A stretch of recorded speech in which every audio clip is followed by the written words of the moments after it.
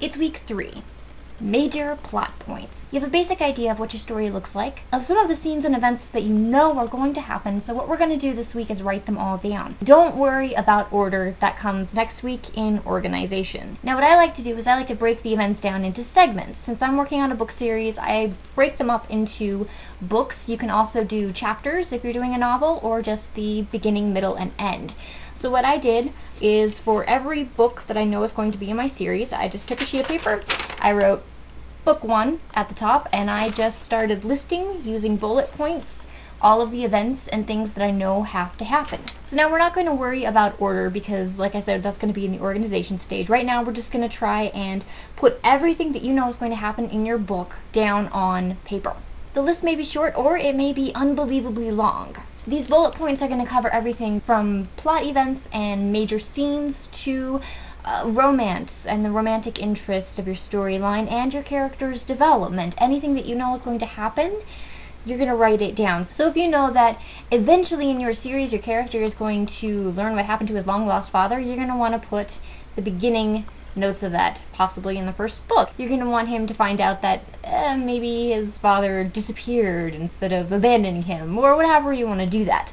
So anything that you know is going to happen in your book, you just want to give it a bullet and you want to write it down so that you know that you're going to include that in your outline. This major plot points outline is going to be the beginning of your story outline. We're going to eventually upgrade this into the outline that you are going to use to write your novel.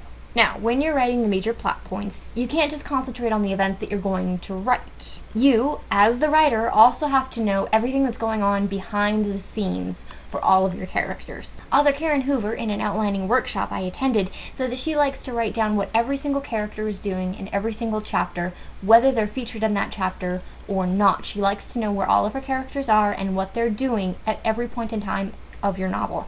And this is a really, really good idea. So if it turns out that the janitor at your main character's nursing home is secretly passing off information to the villain, you're going to have to know when and where he's doing that.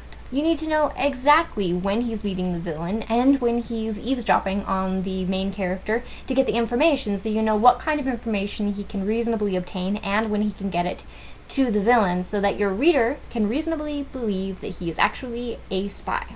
As the writer, you have to make sure that the janitor's movements are in sync with everything else that's going on in your story, so you can believably convince the reader that he had the time and the access to the information to hand it over to the villain. That being said, your major plot points are going to include a lot of behind-the-scenes information and things your readers won't see or even realize until further down the road. This is especially important with stories of mystery or suspense. You don't want your story to wind up being The Rooster Crowed at Midnight from that one MASH episode, where in the very end somebody figures out that the supposed murderer couldn't possibly have done it because he was locked in a broom closet during one of the murders. You don't want to be that story.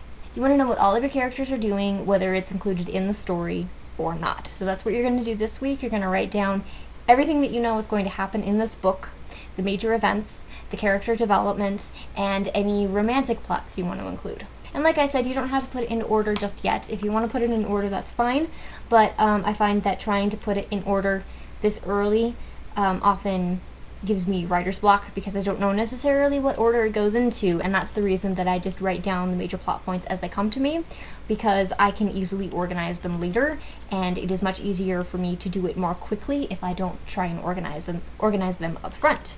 Okay, so that is it for week 3. Be back next Thursday. We're going to talk about organization, and we're going to get you guys started on a world building Bible. And remember, if you have any questions or you want to start up a conversation, just tweet PlotBender over on Twitter, and I'm tracking that hashtag, so I will definitely reply. If you have any questions, you can also ask them in the comments below, and I've got all of the links for the rest of the videos in this series down in the box below.